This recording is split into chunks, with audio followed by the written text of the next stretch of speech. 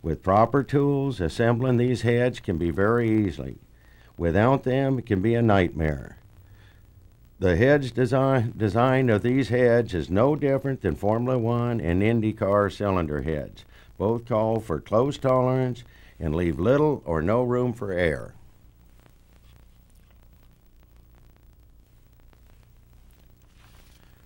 We're starting with a GM 1.8 cylinder head. It's bolted down to a head fixture or head assembly bench.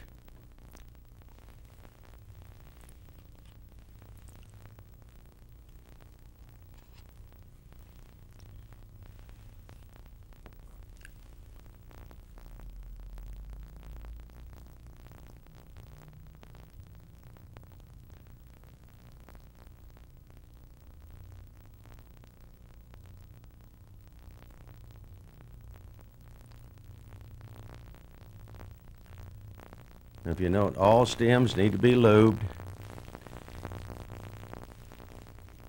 and all valve stems should be polished. A lot of times you can't feel the nicks, but when you start sliding them in, they're there. Now if you notice there, he lubed all the valves and he's rotating them to the symbols or any forging marks. It just cosmetically, but it looks good. When you buy a racing head or a new head from the factories, you look at them and they're all assembled in one direction, which doesn't make any difference in the performance, but it makes the customer think, well, geez, if this works good here, it's going to be good on everything else. Now there he used closed cell foam and pins to hold the valves in place. The lower retainers are being dropped on. Now back and lubing those stems again. You know, that's mainly for shelf life. If they don't get installed right away, they do have lots of lubricant on them. Now he's putting the seals on.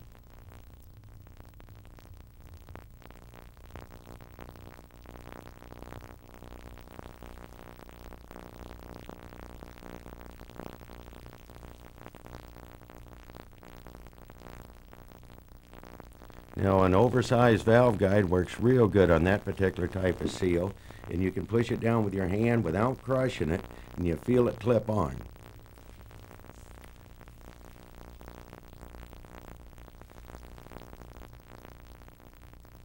Now the springs and the retainers are being put in place. And if you notice, he's putting the keepers on top of the retainers.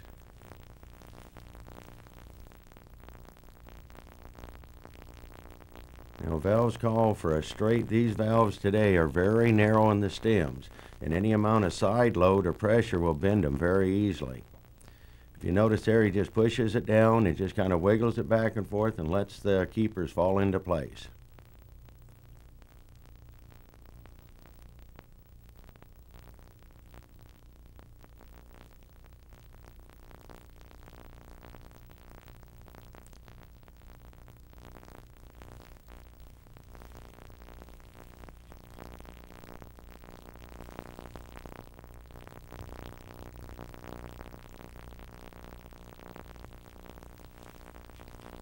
Now he's going to go down it with a vacuum test before he takes the head off, and he's going to check for valve seat.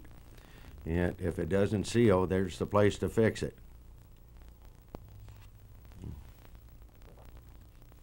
And the other thing is, on those GMs, it's real critical on the valve stem length, especially if the head was warped and in the welding process and it was surfaced, it needs to be squared on the top as well. If it isn't, when you put it together, you may lose your backlash in the hydraulic lifters. Now we're going to a 2.2 Chrysler.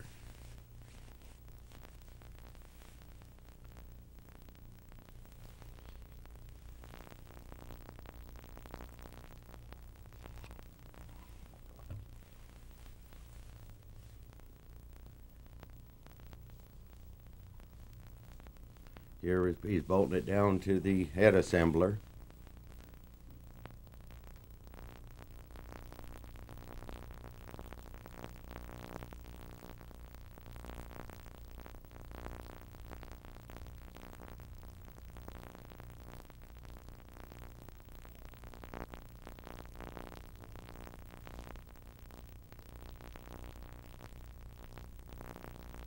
Now this is a real popular one. You will see a lot of these models, and there'll be a lot more to come.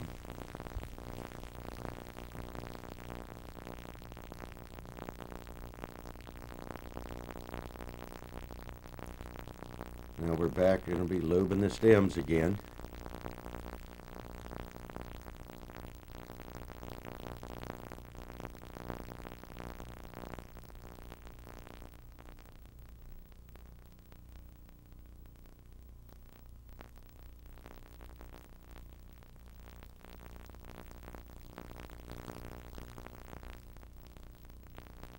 Now we're using closed cell foam to hold the valves in place.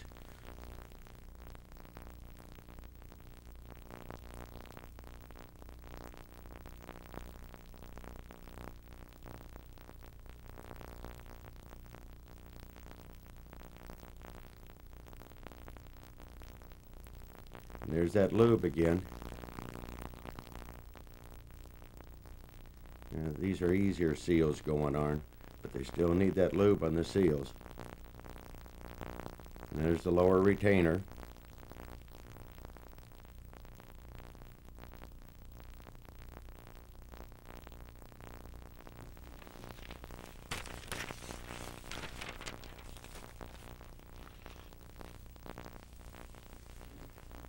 There's the upper retainer with the keepers.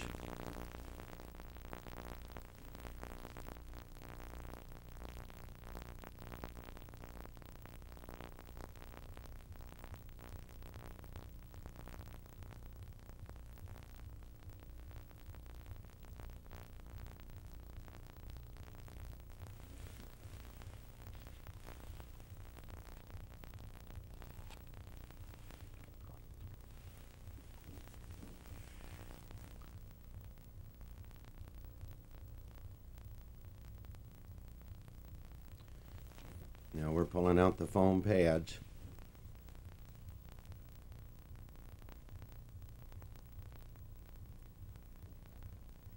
Now that particular one, it's got the double keepers, and it's a good habit to go down with a plastic mallet and just to tap them to make sure they're seated in. And now doing the vacuum test to see if the valves are seated.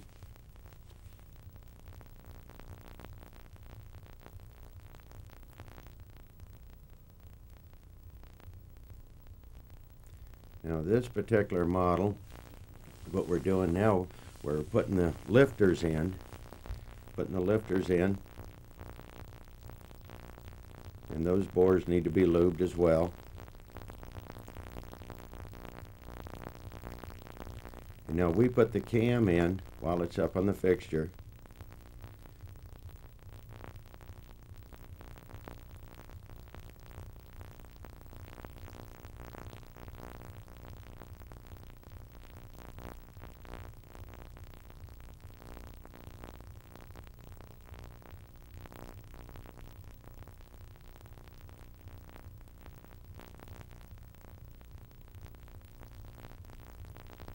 Now lubing all the mains and all the lobes. Now on those lobes, if you're not putting in a fresh ground cam, you need to look at it to make sure the top is, if they're worn, they should be polished off square, and the followers should be squared off too, because if they're not, shortly down the road they'll ride on the high spot and you'll lost your adjustment.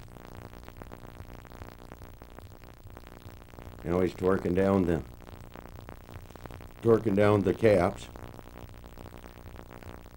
Now when you got the caps all torqued down, then you need to visually spin the cam and make sure it is free. You know, and it's got to be within factory tolerance. It can't be too loose, and it can't be locked up. Although the cold weather makes them tight ones lock up, and it brings us all a lot of business. But you really don't want yours to lock up. Now is what we did. We turned around, we're pushing right next to the keepers and compressing the spring and bringing in the followers from the back direction.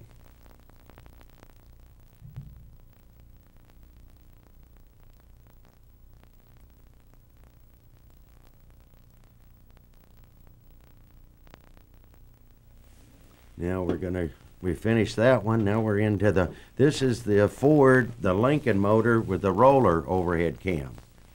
And basically all the rest of it's the same, but you're just showing how you can do the same thing to bring those rollers in. The rollers are hooked onto the followers on that particular model. Now we're on to a four valve twin Toyota.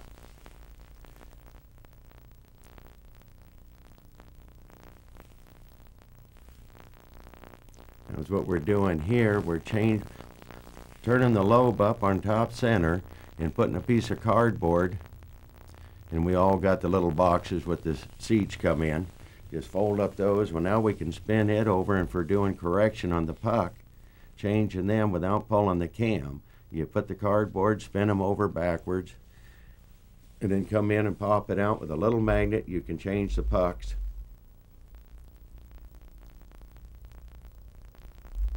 Rather than have to pull the whole cam out.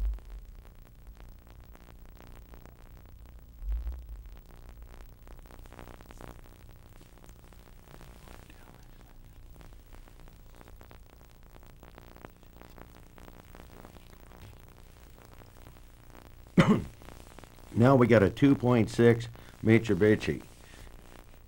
Basically just showing adjusting the jet valve. You can do, it's put together just like all the rest of them.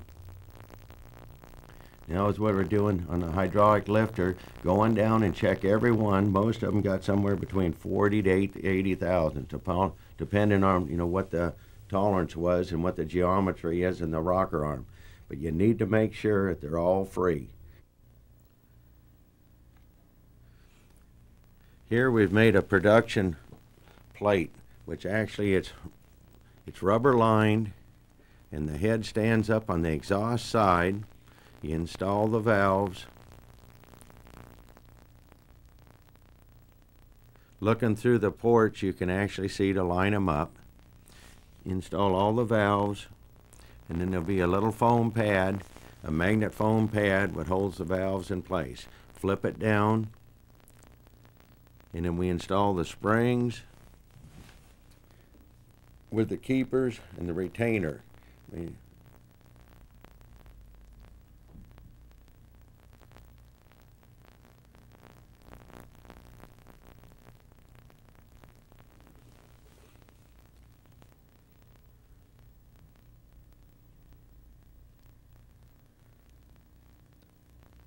Now we just put the plunger on top, and then we just wiggle them back and forth with your fingers on top of the keepers. It's foot operated. You just push down, and the keepers will fall into place.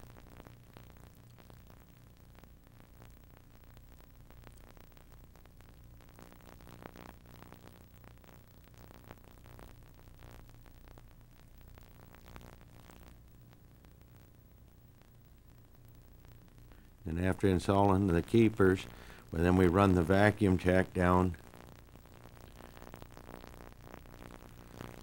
If you notice here, we run the vacuum up and then we let it hold for a few seconds. It's got a check valve, and so actually it holds the vacuum. You're not always running under a vacuum condition. You run it up to maximum vacuum, and then you wait for a second, and then you have to release the pressure to go to the next one. But it's a true vacuum check through the ports.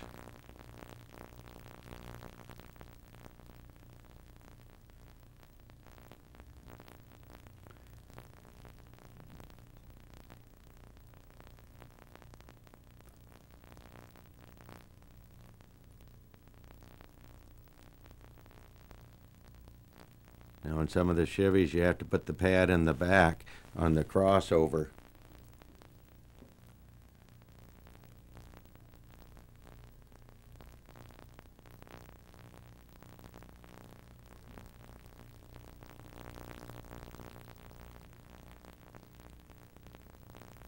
You can put together a small block in 3 to 4 minutes. Now here's our valve stem polisher.